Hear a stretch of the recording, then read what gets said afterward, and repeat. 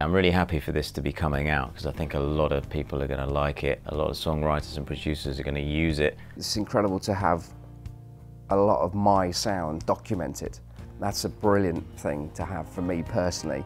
But also I think there's going to be some guys out there that will hopefully find it really useful.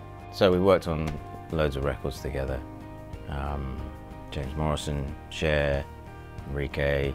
Essentially, we just recreated the sound that we've used on hit records. I could have had it all, I could have had it all.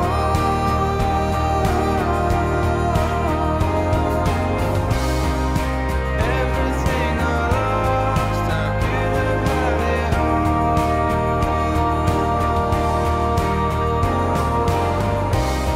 I could have had it all, I could have had it all.